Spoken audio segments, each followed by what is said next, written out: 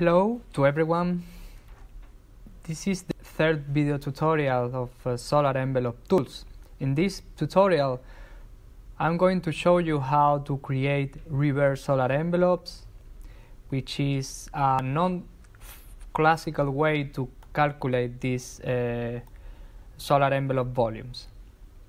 This is based on a subtractive approach that instead of calculating the maximum height of each grid point, we are actually quantifying how many times each of our cells of the theoretical block is hit by a sun ray. So depending on the obstruction index we are going to choose, we can have different reverse solar envelopes. So let's stop talking and showing how to calculate this reverse solar envelope.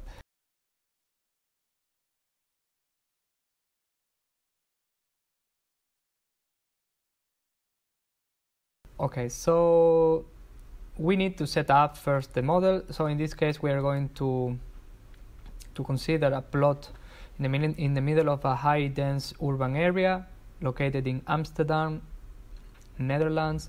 The analysis period is from February 1st to 21st March according to the European standard.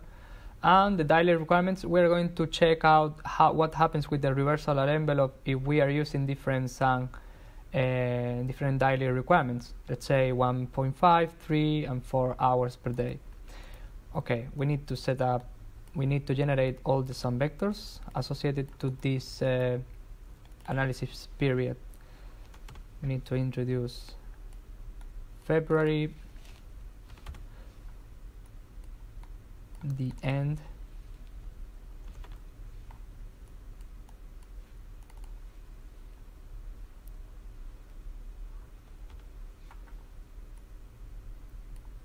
and month,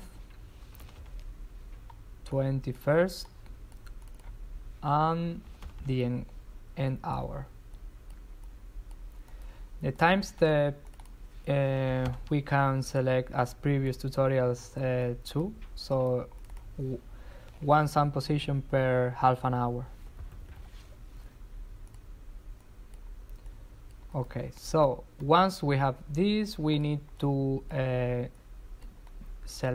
generate the we need to sort and select the sun vectors according to different criteria.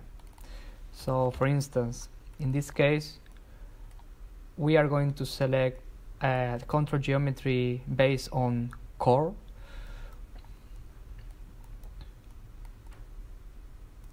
This is the same time step. You have to remember this. The control geometry, in this case, we are going to select 2, which is the designer could define the design building core. In this case, we are going to create a core actually, so we can even do it like this or for any shape. So for instance, we can create this building core or even this one. Okay, we can put this core here, and we can introduce this core as one closed core, design core here. Okay, so basic information, again, we need to mesh the breadth, context, windows and plot. Also obviously the maximum height in this case is this is going to be 100. As previous tutorials, you can change this value and see what happens with the reverse solar envelope. It's really fun. And we need to define also the vector cell. In this case, since the solar ordinance are based on a minimum number of sun hours per day, so this is the option number 1.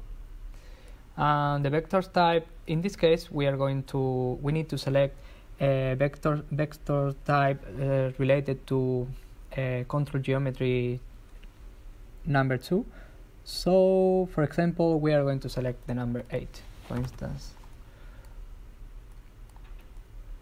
All right, now we can see the first generation of the cells and vectors, and also almost forgot, we need to define the number of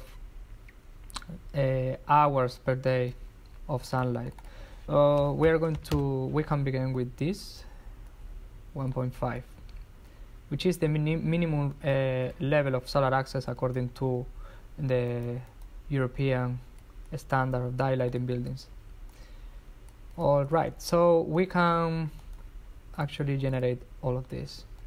The number of windows in this case is 78, which is pretty much than the previous tutorials, but at the same time we are not using a really high time step, so should be okay for the computational time.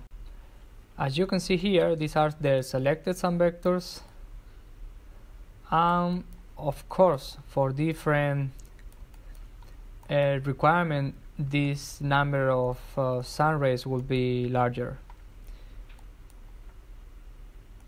Well, in this case the design core, this has one option, one way to realize which locations of this design core is viable. We can use another component called design course generator in order to, but we have to introduce the visible sun rays, also the time step, and the vector cell. In this case is 1, vector sum is the same, is in this case equal to 1.5. Let's put this as a list just to make sure that everything will be okay. Anyway, you will get an error if this is not input properly. This plot also, don't be confused about this is the design core and this is the plot. The max height is the same, and the design core is this one actually. The design core. Let's use 5 meters, for instance. Let's use 8 meters, and set this to run. This is generating the design course inside the plot, and also the sun rays that are just around but not touching the design core. So this information is the sun vectors, and these are the selected sun rays. We have to use this component, auxiliary component, to select our preferred design core. Select the design core. Within the whole viable ones, we can select, for instance, the first one viable, or this number depends of course on the offset values, and also the plot and the relative how the design core is fitting the plot. So yeah, there are a lot of things that you can actually, we can even extrude this.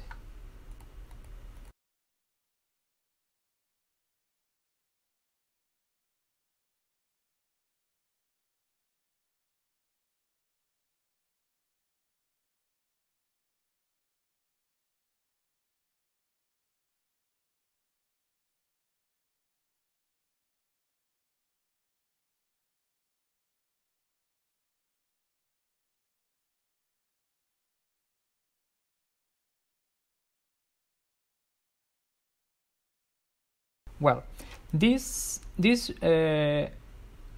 from all the design cores, there are some vectors and some rays associated to this design core. So firstly, we will generate all the design cores viewable with all the sun rays are related to this design cores.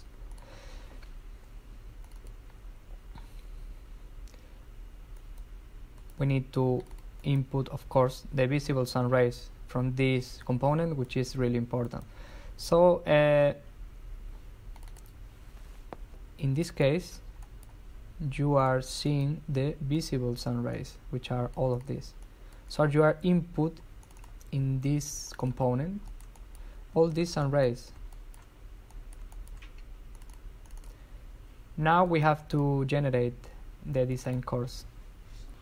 So the number of viable design cores, let's see them.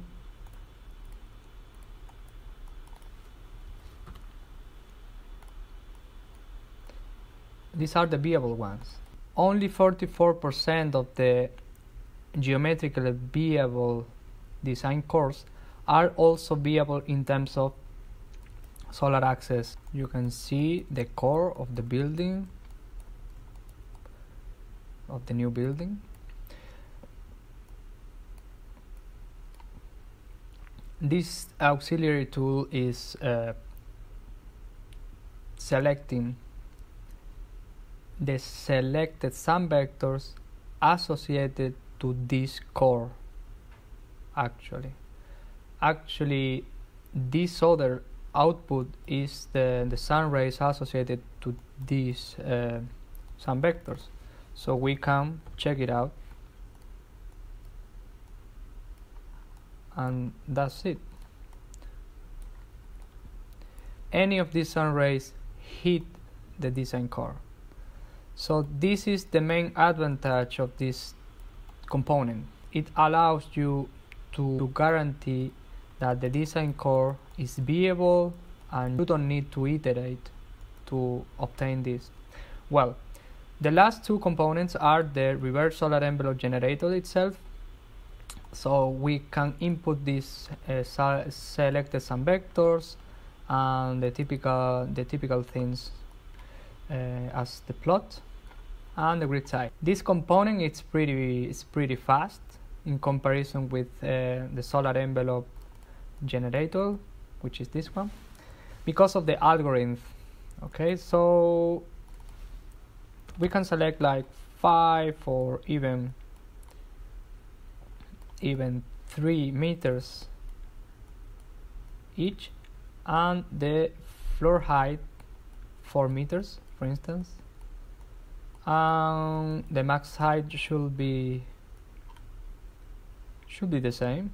It's the same case study.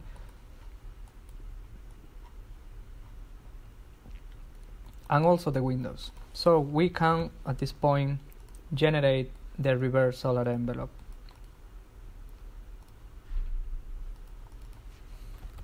Let's display some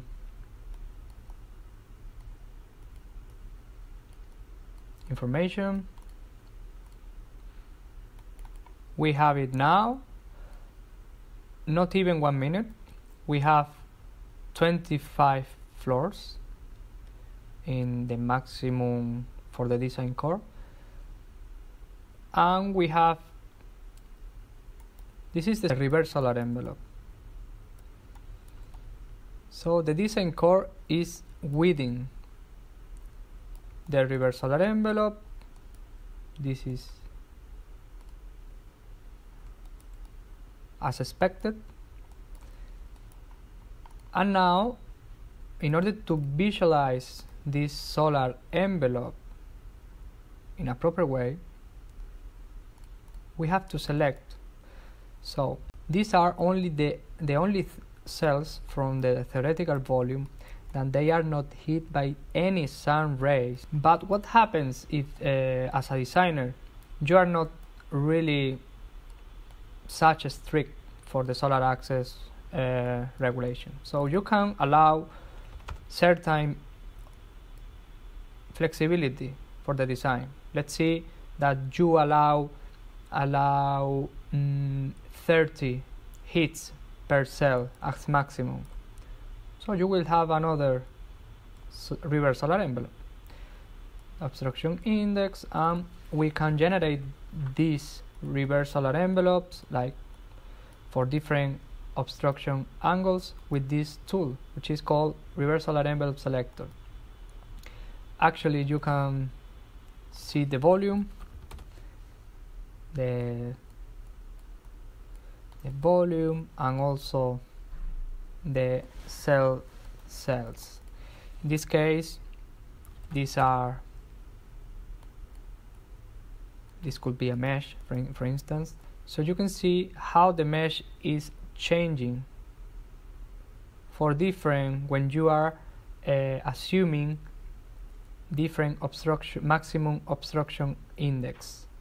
So you can see, obviously, an infinite number. The higher the number is this one, the reverse solar envelope is closer to the theoretical volume, of course, because you are not being really strict about the solar regulation. So basically you can compare if the volume taking into account a really huge value like 200 hits, this is the theoretical volume, and when we are decreasing the maximum obstruction index,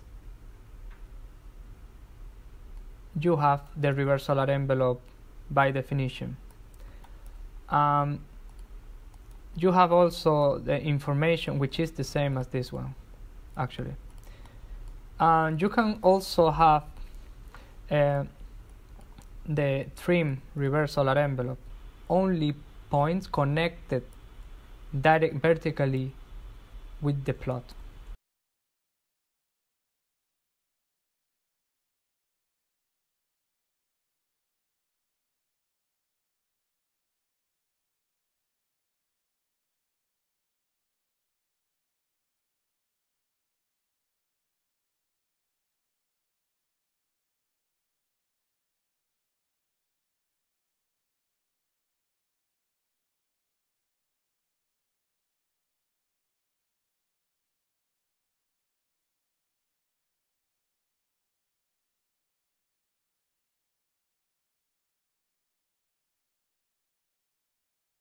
We are going to select as a design strategy.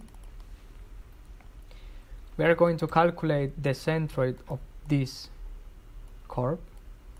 So we are going to maintain the same core, but different requirement. In this case, we are going to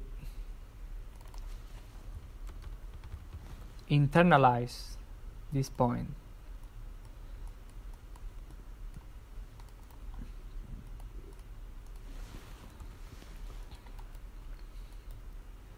Why?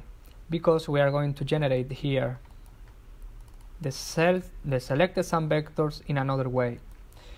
Instead of using this intermediate stage to generate the reverse solar envelope, we can also use the selected sum vectors here to generate the solar envelope, the reverse solar envelope in this case.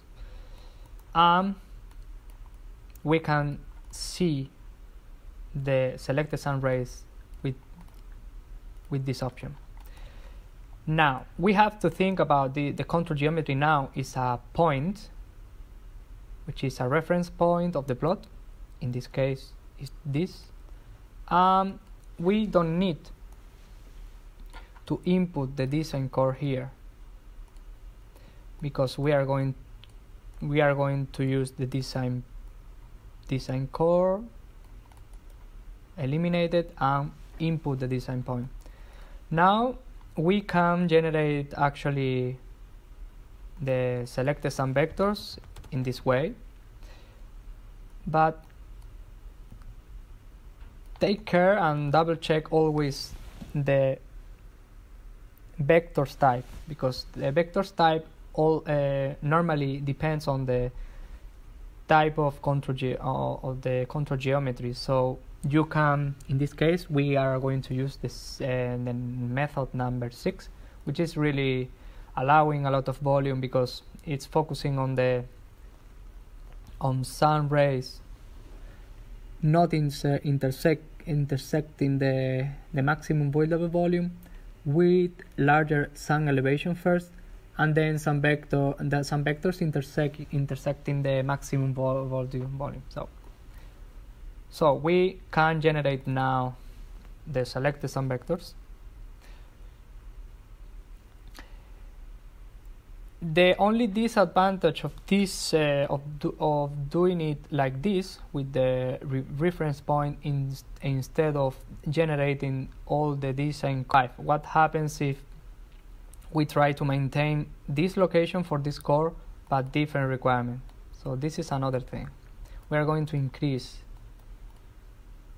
the number of sun hours per day and see what happens with the selected sun rates. This is a faster way to realize if it's possible or not, and if it's possible, and if you want to know which flexibility you have, you can use this design core generator actually. But for example, there is no comparison in terms of time, because this is after 16 seconds you have an idea where to put your design core. So I will maintain it like here. I can actually extrude this volume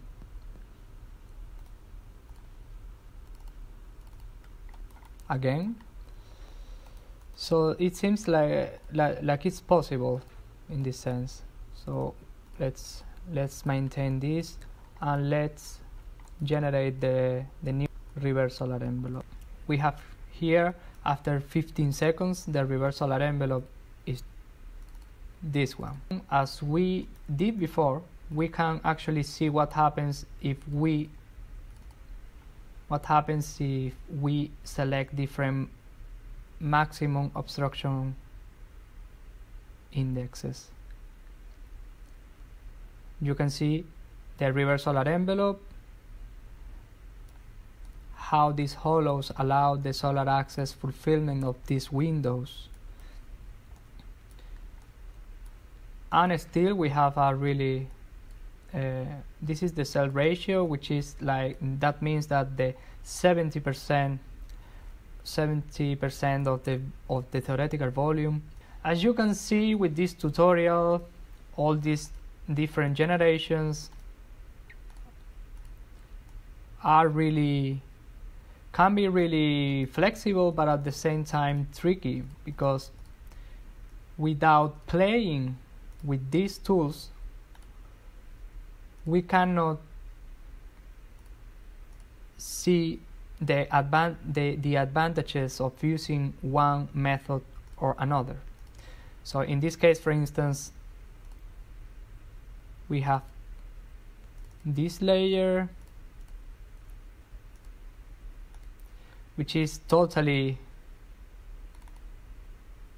so you can see the difference between one method or another, and in terms of computational time also it matters what methods are you using to generate the reverse solar envelope.